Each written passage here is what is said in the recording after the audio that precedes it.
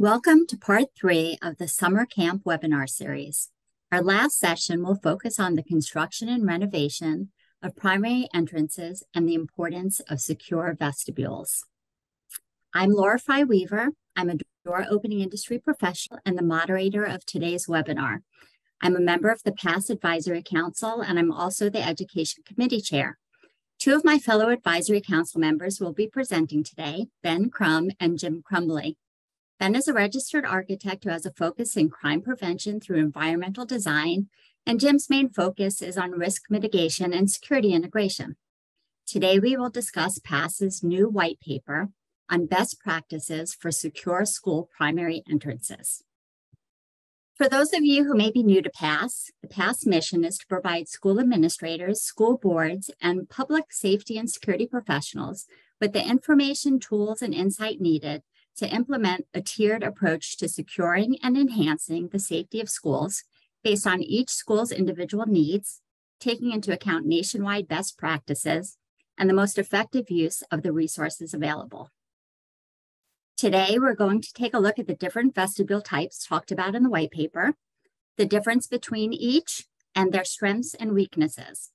If you don't already have the white paper downloaded, the white paper can be found on PASS's website, along with all the other PASS white papers at passk12.org/whitepapers. We wanted to review a few security givens before we dig into the meat of the webinar. The PASS guidelines takes the best approach to security, the layered approach. Today, we'll be talking about the building perimeter. Each layer includes basic protective elements or components of security. The PASS guidelines recommends that all exterior doors be closed and locked and the door status be monitored throughout the school day, regardless of the tier level of security. The guidelines also recommend that wayfinding signage is in place to direct visitors to the proper entrance.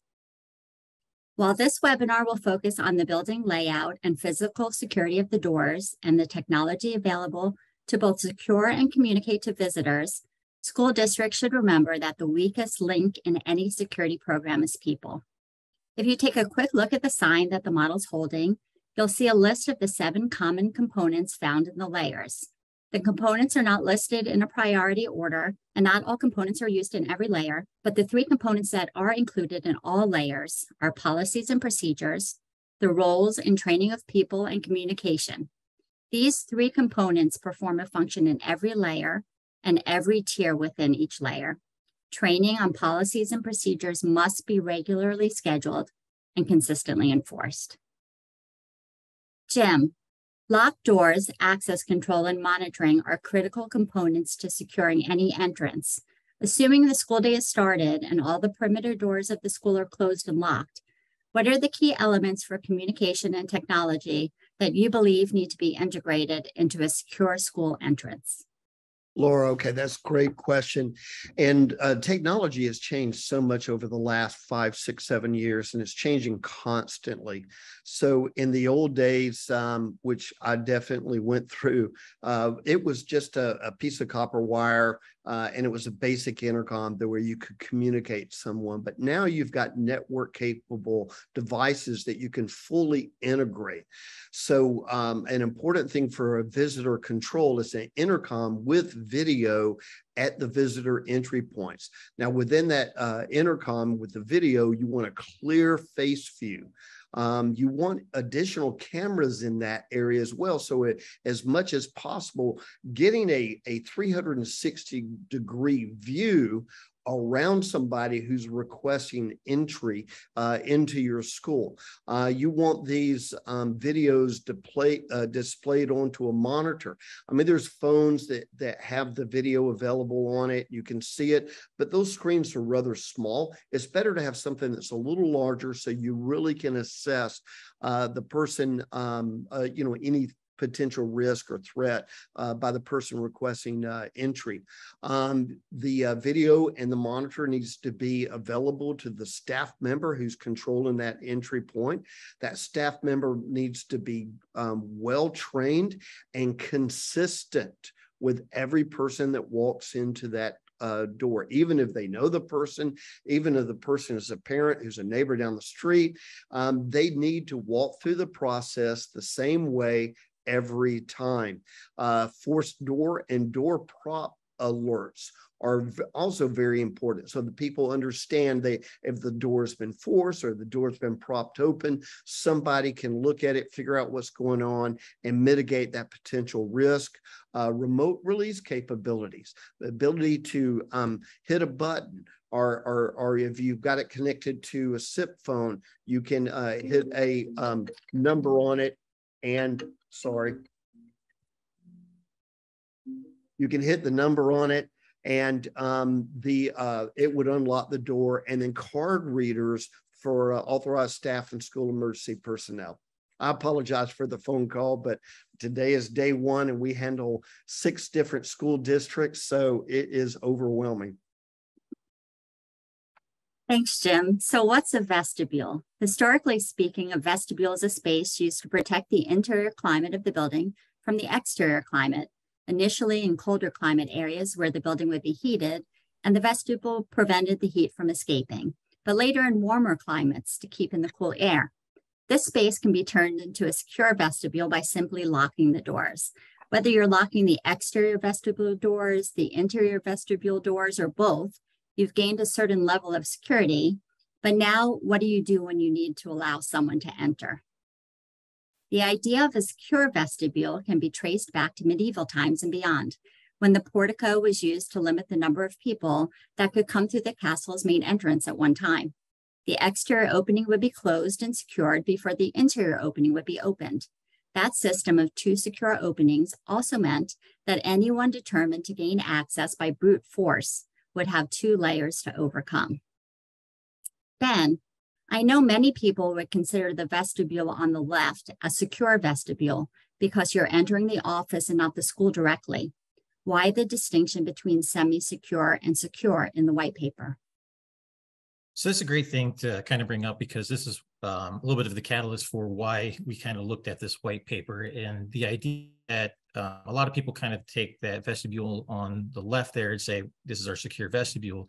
But in reality is it's really only a semi-secure space, because people have the ability to bypass the proper path that you want them to, either by tailgating somebody, which is just following them through when they go through the, that door, to somebody from the inside, maybe letting them in, to the door not shutting properly, being, ajar, unlocked, or even propped open. So to really be a secure vestibule, we want to distinguish that it should be a separate space, so that you add another layer to the entry sequence from going into the office and not having that access to the building proper without actually making it through the office. And that also just kind of helps distinguish the difference between where somebody should be going into the building as either a primary user or a visitor. We look at the one on the right, that even if somebody props a door open or the door doesn't work properly, you've only gotten into the office, you haven't gotten into the main part of the building. So it's all about, what passes about is those layers, and the more layers we can add, the better. So Ben, why a secure visitor entry center? Is that approach just to solve active assailant threats? No, so the reason we looked at titling this secure visitor entry center was kind of twofold. There was the fact that we wanted to get away from this distinguish the features that make this going to be different than just what people think is a secure vestibule, because there's just so much confusion in that terminology. So we're trying to just change our mindset there and things. But this is also looking at things of beyond the active assailant and looking at just the day-to-day functions that schools face from a security standpoint. So this is more than just a vestibule. It's all about the functions and the screening process. And the biggest thing is it provides a safe way for staff to communicate with people as they're coming through. The idea being that it's going to be more inviting, more customer service focused, and ultimately the goal is to deter people from trying to bypass the system and just slip through, and to properly go through the check-in process because they have to. So we could spend an entire webinar discussing security glazing, and believe me, I have. We won't spend a lot of time today discussing it, but you'll notice in several of the images that security glazing is called out. We couldn't achieve a secure vestibular entry without protecting the glass in some manner. Whether it's by using ballistic glass, force protection glazing, or security films, the glass needs some protection. But it's not just a matter of the glass itself, the framing, the light kits, the location of the glass, all need to be taken into account. You can incorporate all kinds of mechanical or electrified locks and access control, but if your entire opening is made of glass, you don't have the protection you believe you do. Security glazing works to delay an active threat, buying precious time to be able to defend against an attack or an intruder, or to deter it from escalating. So Ben, why the change in nomenclature from secure vestibule to secure visitor entry center, and how do they differ? Well, so for a tier 1 approach here, first thing I want to note is that the diagrams that we showed in the white paper are just to kind of show an example of the concept, and not as by any means the only way that this can be done or be arranged. You really need to consider your school's needs, the functions, the amount of space you need, number of staff, et cetera. So what we're just trying to show is kind of those concepts. So again, just trying to get a little bit away from what people might say is a secure vestibule, but looking at having that secure visitor entrance, meaning that all the doors are going to be locked. There's going to be one point of access for visitors to come in. The tier 1 approach is really a recommendations for existing buildings that face constraints because of just how they're laid out now, mainly that they have a remote office. And by remote office, what we're really talking about is anything that from what was shown here, something maybe across the hall, maybe it's adjacent to the entrance, but you have to go into the corridor to get to the office, or it could be something that's completely somewhere else in the building. That was something that was popular 40, 50 years ago, where the office was central to the educational needs rather than the front entrance. So the main idea is that there's no direct connection between the vestibule and the office. And because of that, what we're looking at is, the idea that we need to supplement physical attributes with procedural when they don't work. So while we have all the doors locked, and then we're recommending installing a communication device, be it ideally a video doorbell, as Jim was talking about prior, that alerts you to somebody being out there, then somebody's going to have to come down to the office and escort that person to the office and back and forth, so that they're not just kind of left on their own in the main part of the building, and can just disappear down a hallway without you knowing about it. So there's many ways that I think you can handle that. Jim, do you want to address those? Jim, you're muted. Sorry, as far as the multi-step verification process goes, I mean, obviously the first step is everyone should have a proper state or federal photo ID, some type of a driver's license or a state ID. Anything with a picture on it is appropriate. Then as someone's trying to come to the school, you were going to ask them some questions. What is the purpose for visiting the school? Again, it's a script that everyone should be reading same way every single time. Have a sign-in visitor log, either a physical sign-in or something on a computer that includes the name and the phone number of the person requesting entry. Provide a visitor's badge that has the date. And again, it goes back to processes and policies and training. If a staff member sees somebody walking through the school that doesn't have a staff ID or a visitor's ID, they can stop them and ask them if they can help them and make sure that they're in there appropriately and get them to the right area. We want to screen the visitor with some type of a red flag list that the school district may have. If it's a parent or another visitor has created a problem at the school in the past, or maybe a different school within that district, there should be a process for notifying everyone so that there is a means to interact with that person and vet their purposes and handle it appropriate and according to your own policies. And when possible, it's a great idea to run that person's name through the visitor, through a child sex protection program or something like that, so that again, you're vetting people before they come into the school, before they gain entry into the school. You're vetting them and making sure that they're appropriate and safe for your facility. So our tier 2 approach then, recommendations is looking at what I think is probably one of the most common vestibules we see in our schools today is that shared vestibule with direct access to the office.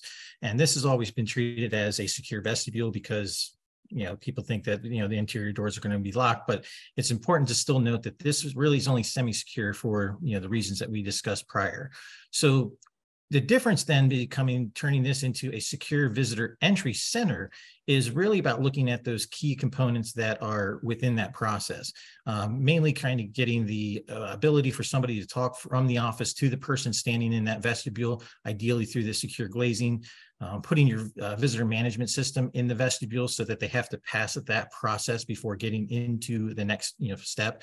And then also having the ability to pass small items back and forth, because it's always, 80% of what people come to the school for is somebody forgot their lunch, somebody forgot a book, we're picking up paperwork, dropping paperwork off. It's things that they don't necessarily need to be in the office for. So we do that there. So this is just kind of showing that one example, but we can make that a little better by dividing that space and looking at, now we've kind of subdivided it where the space that somebody's going to be standing and waiting to go through the process is different than where maybe staff are coming through. So we can eliminate some of that tailgating concerns, but we still have those issues of maybe somebody props the door open, opens the door from the interior and things. So the idea there still being, we can have that space that we can have somebody go through the next steps of the vetting process in a secure manner. And the big part of that is the safety of your staff in the office. So in talking about that secure glazing, what that looks like is to allow the ability to have that direct, more of that face-to-face communication with people.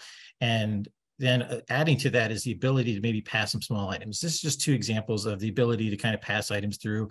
They have the teller tray and maybe pass paperwork, or the drawers or boxes to kind of be able to pass smaller items. All of these are different rings that you can find separate, combined, and things. And they're also offered in different levels of security. So again, you can do assessment on what your threat levels are and where do you think that appropriate level of security needs to be for your building. When we take that then into the tier 3, the main part here is the idea that we've separated that visitor entry door from the main entry sequence. And what that allows for is a truly secure kind of space, because that person is going to be contained in an area that they don't have access to the main part of the building. They can't tailgate in, they can't be let in by somebody else. And if the door doesn't shut properly, or they get through it somehow, they've still only made it into the office area, and we still have another layer that we can prevent them to get into.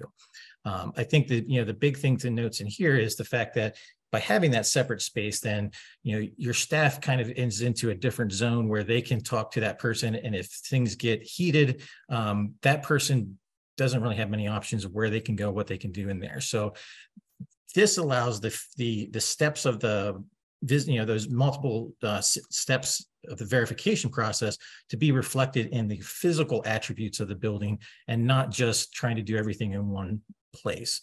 So Jim, you were talking about that a little bit, but a little bit more here on the tier 3 level.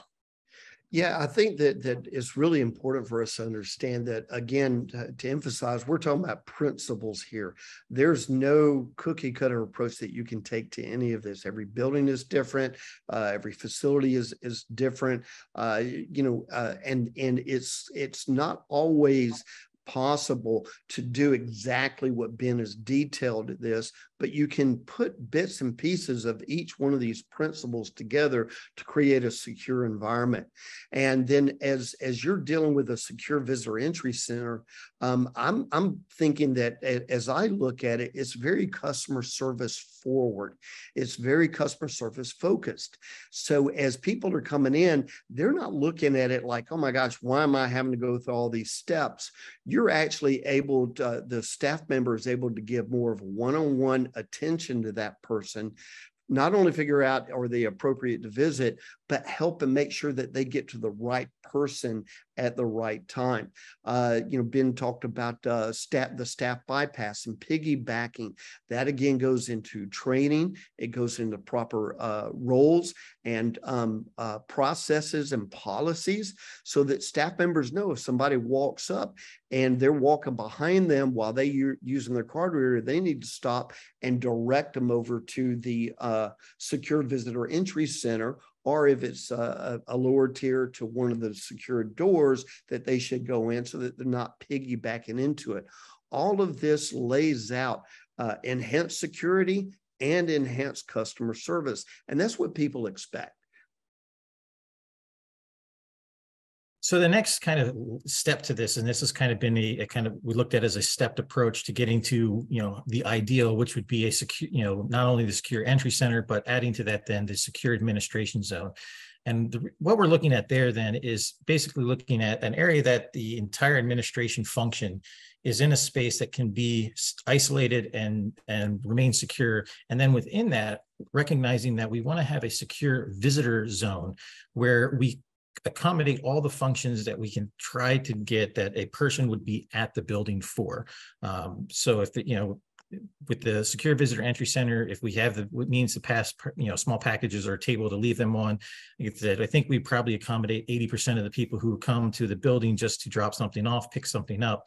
The people that are there for a meeting with administration, then we need access to a conference room, access to restroom facilities. And depending on how your building functions, there might be certain offices that you want to have within that secure visitor zone as well, particularly things like registrar's offices and, principal's office, if that's something that they feel that they would be in there. But then looking at that from that, the rest of the administration zone is still secure from that space so that somebody can't get from there into the other places and they can't get from that out into the building. And those are going to be controlled by doors that are under kind of access control. All of this is kind of looking at it in the sense that, the examples that we showed in the tier 1 or the tier 2, tier 3 would be what we consider kind of a satellite main office there, which would be at the front, but maybe the rest of the office functions could be somewhere else in the building until you can kind of bring them all in-house into one area. But this, I think, would be the ideal situations for having that administration function towards the, entrance, especially when you're bringing visitors.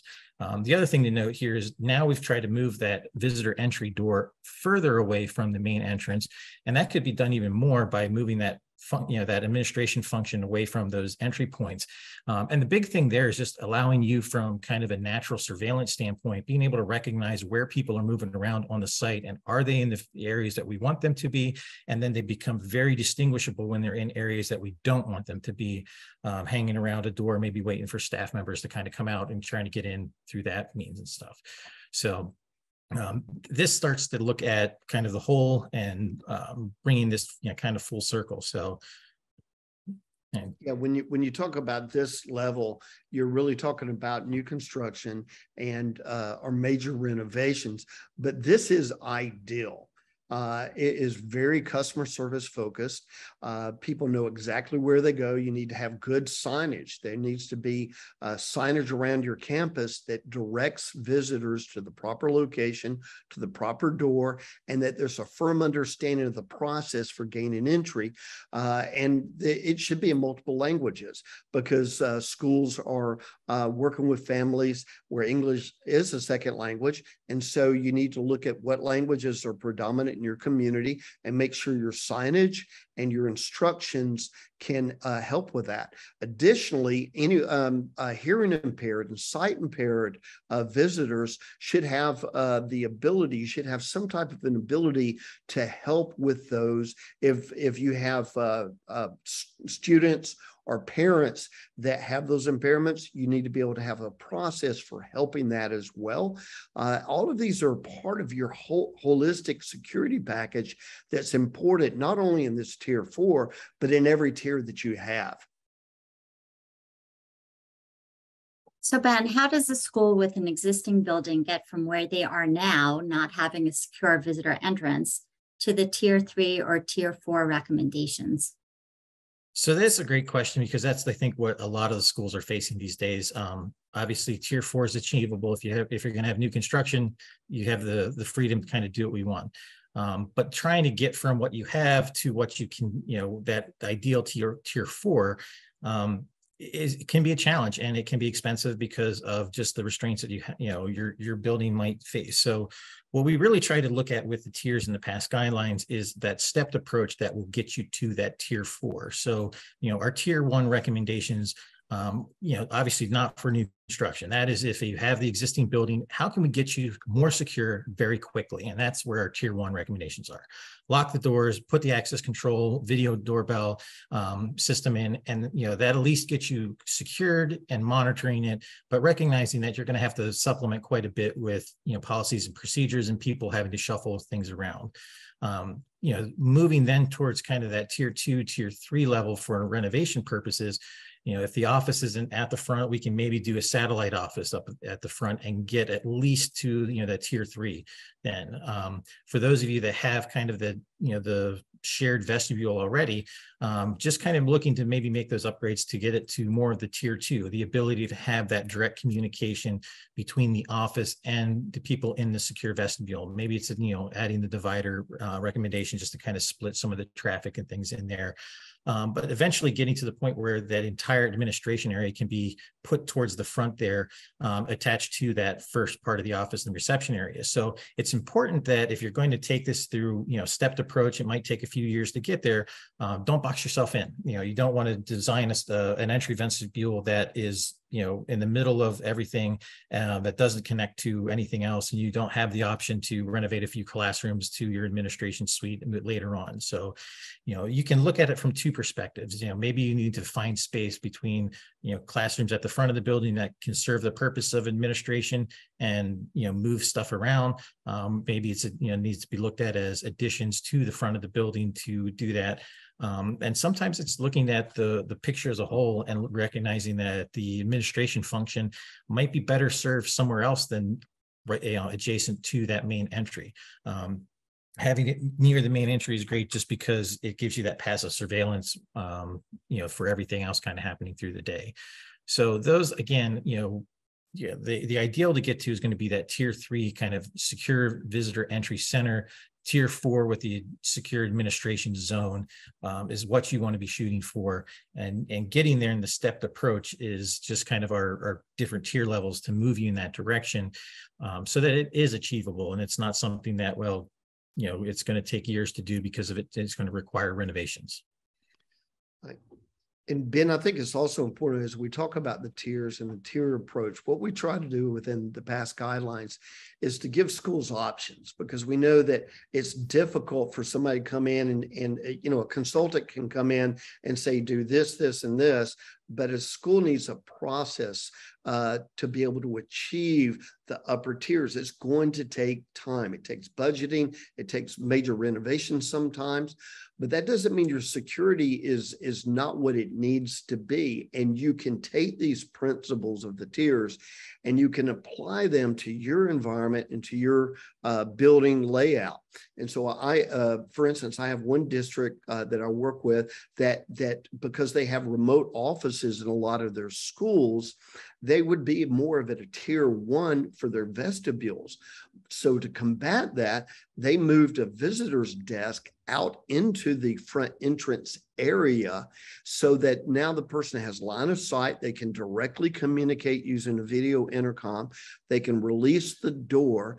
They have card readers on the door, but they limit who has rights to those particular doors. So it's administrators, SROs, maintenance personnel, and they're specifically trained to not allow piggybacking. So you don't have all 110 teachers with cards at your school that maybe need access to that front area.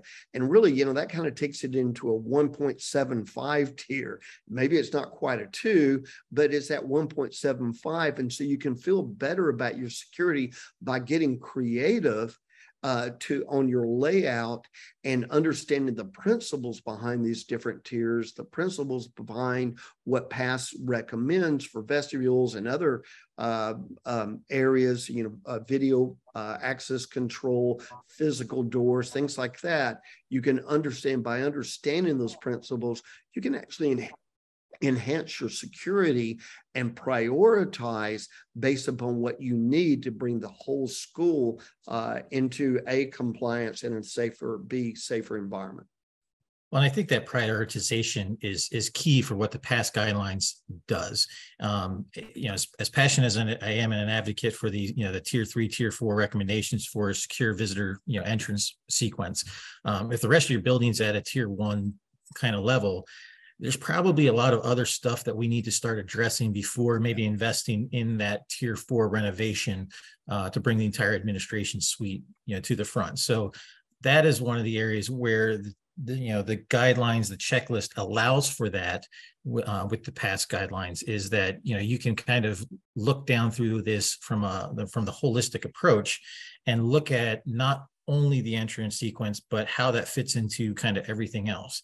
If we went to a tier 4 level, secure entrance there, but don't do anything to secure the rest of the doors around the building, we've still left a lot of vulnerabilities there. So we're, the recommendations there from security consultants might be to kind of focus more to getting to a tier 1, tier 2 kind of level, and getting the rest of those doors secure, rather than focusing on just getting the secure entrance to a tier 4 kind of level.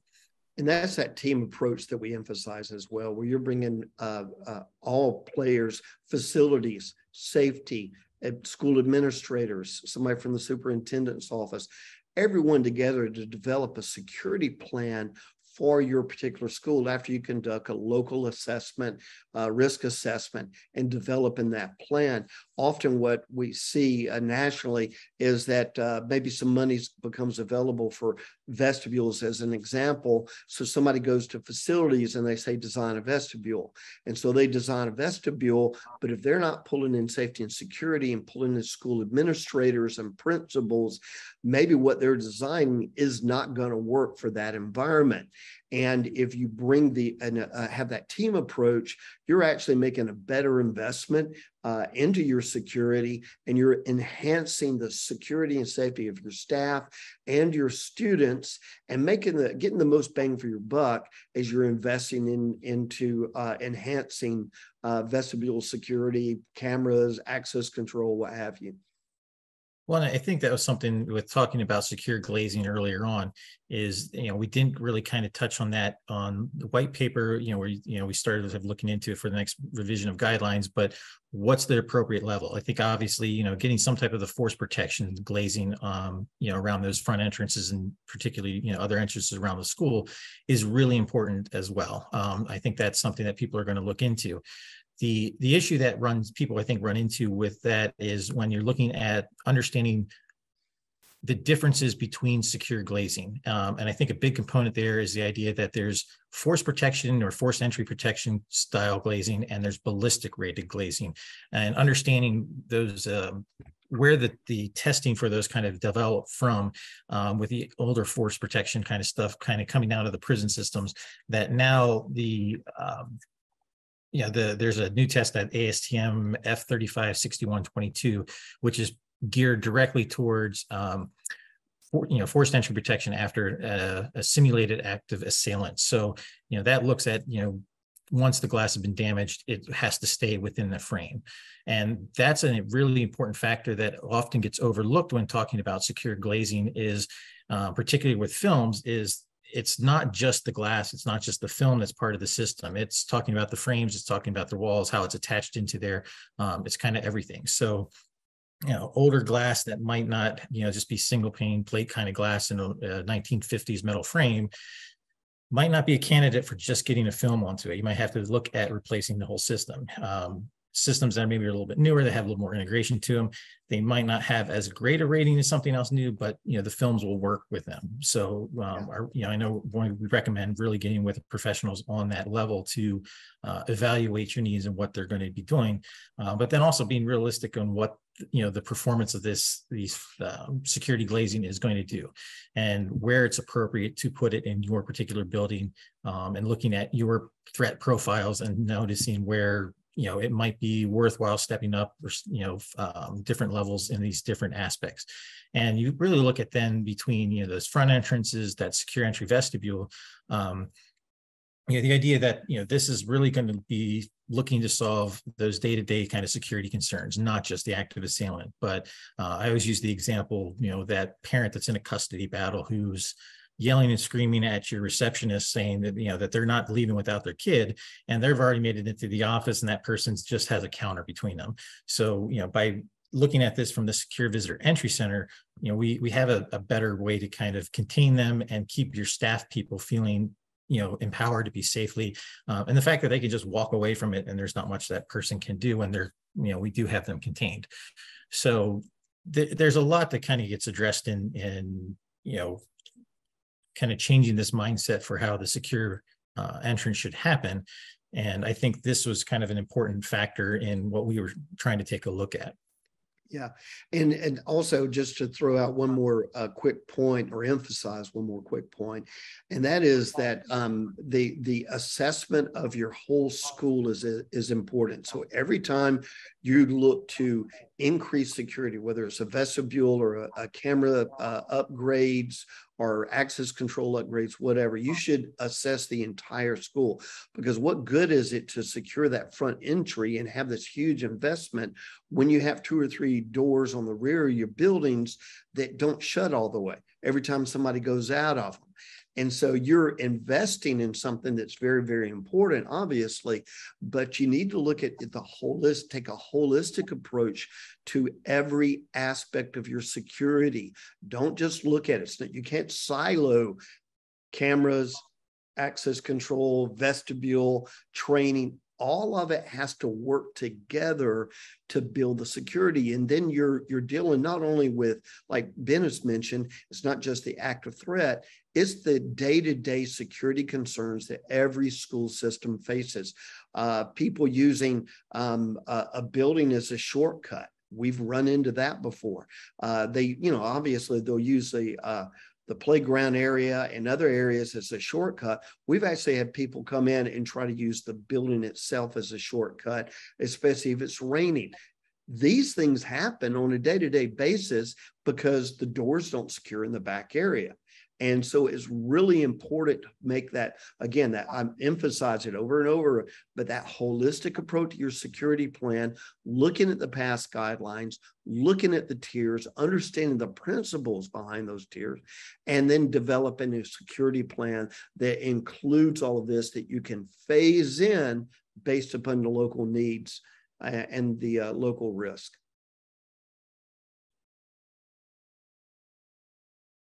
So questions, if anybody has any questions, please enter them into the question pane. We'd like to spend some time being able to answer those things. We've had a couple come in. So the first question was, what do you recommend for accommodating visitors with disabilities while still maintaining security? So I'll give a shot at answering that, and then I'll toss it off to you guys. So you can incorporate ADA operators, automatic operators, into your access control system. In tier 1, where we have indirect communication, where you might have a staff member escorting somebody through the building, that's perfectly acceptable to escort a visitor who might have a disability through the building.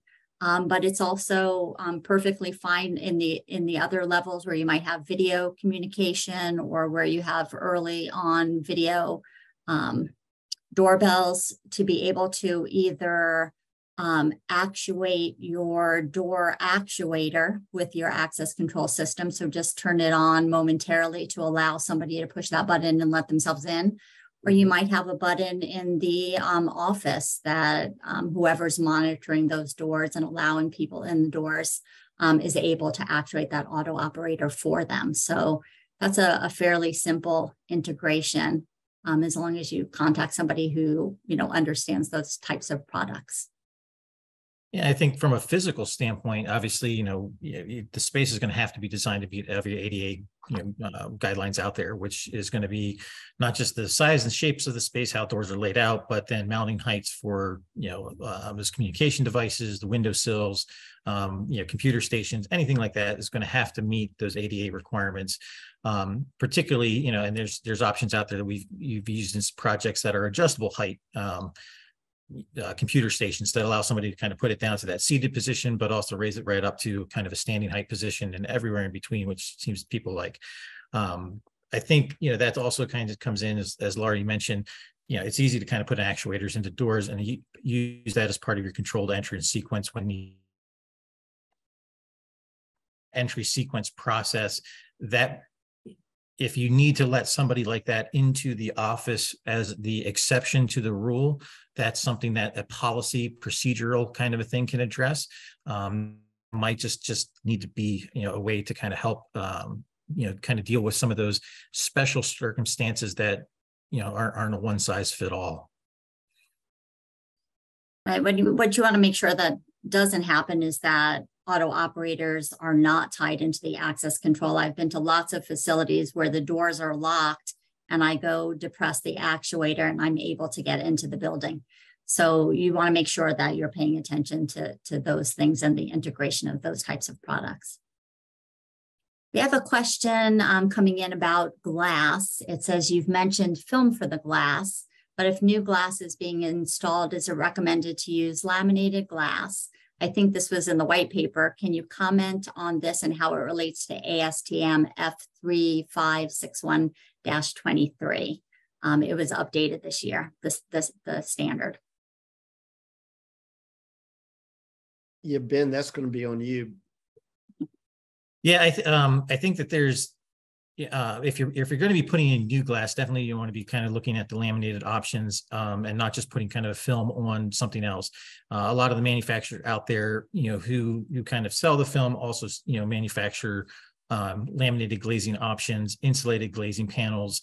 So that all kind of becomes, the importance of understanding where your particular, needs and stuff are.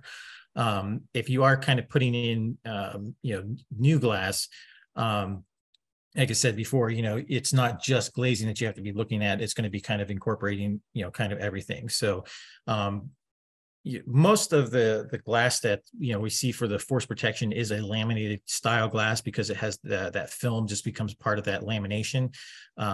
Once you start getting into more of the ballistics and rated stuff, you kind of get out of the glass ratings and you start getting into different polymers and plastics and stuff that have to be treated a little bit differently than maybe just a glass, a true glass and stuff to it. So yeah, it opens up lots of challenges as you're trying to determine what's your best approach with all of this. As you look at it, again, it's a big investment. Doing laminated glass, doing glazing, that's an investment.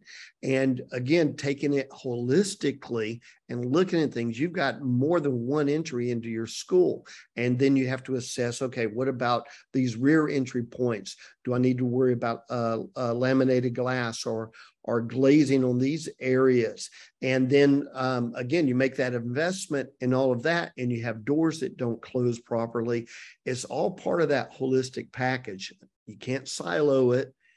Everything's important, but they're important because they fit together. The only thing else to note kind of on the standard is, and those testing procedures are around the system as a whole, meaning it's the glass, the laminated portion of it, the type of glass that's put into it, and then the framing systems themselves. So to achieve those, the ratings from those standards, that it's looking at those as a whole. If you're not familiar with that standard, the way the testing on that happens is they basically shoot a projectile through in a set pattern, and then they start pounding on it. And it's, has to take so many blows or so many weights and things like that to kind of simulate an attack. But that's the important factor in understanding how those tests are developed. That's also one of the things I was, we look at the ballistic testing, those are meant to stop projectiles at a certain velocity, certain quantities, things, but there's nothing in that test that says after it passes that, the next projectile can go right through it. I can walk up to it, push it right out of the frame. It can fall out. It's past that test. That's the only, the part that it's kind of been tested to. So understanding that and knowing, the limitations of maybe what those, how those tests are done and, what the ratings are kind of important now.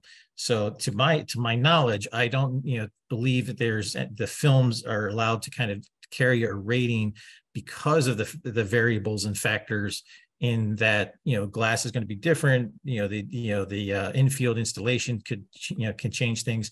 So you'll see a lot of those come with somebody saying that, it would be an equivalent rating as long as, the glass would meet, the standards that are put forth in the test and stuff. But it's something that is looked at quite a bit, just because it's a less expensive alternative to replacing all your glazing.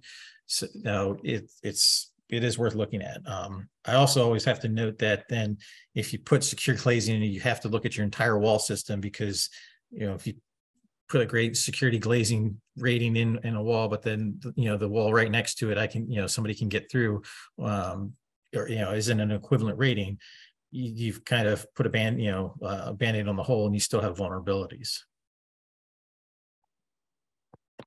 I've got another question for you. So how do you handle areas for deliveries, such as food for lunch services? Should folks like that be directed through the visitor's entrance? Well, that's a good question. In short, yes, there should be, they need to be vetted.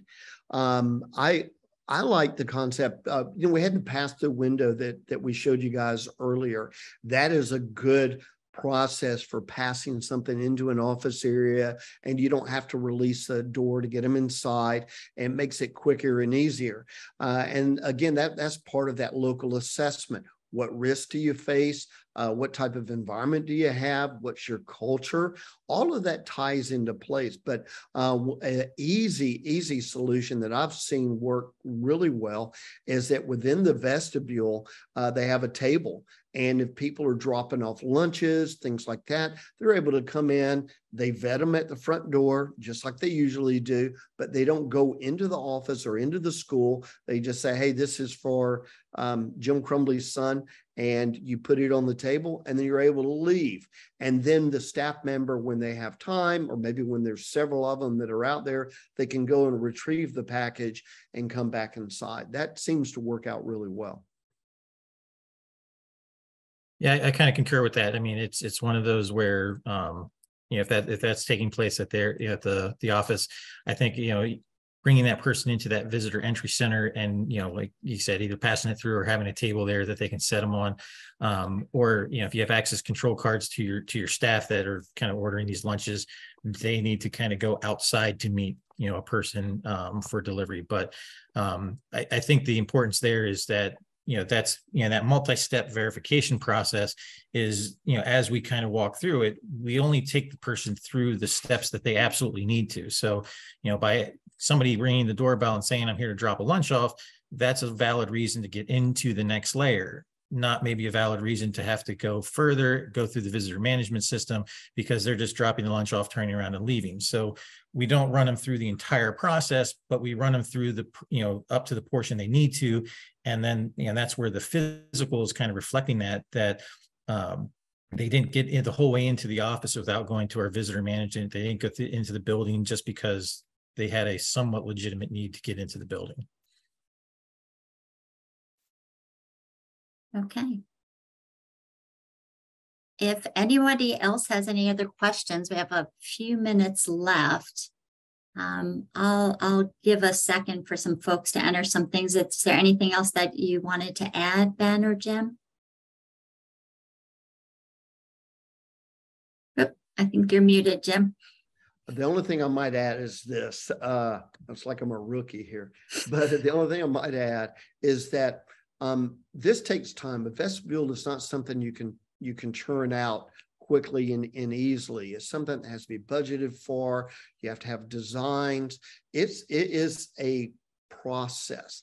Until you get there, there are some technology enhancements that you can use to increase your security at that door. So even if you don't have a vestibule, you've got a main entry, you can secure that main entry with access control. You can have a video intercom at that area.